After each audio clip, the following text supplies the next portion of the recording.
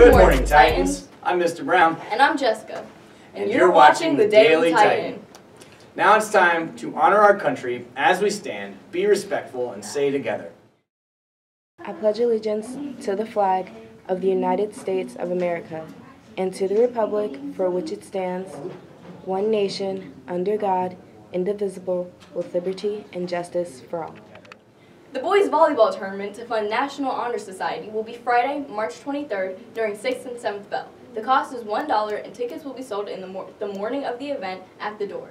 Any boys 7 through 12 needs to see Mr. Osborne if interested in playing. There is a max of 7 players per grade. There will be a mandatory spring sports parent meeting this Wednesday at 6 p.m. in the high school. Any student who wants to run track can still join. Just show up to practice after school. Police were called to a daycare today. A 3-year-old was resisting arrest. That's all we have for today. Have a fantastic day. Make sure you like and subscribe, and we'll see you next time on the Daily Titan. Have a great day, Titans.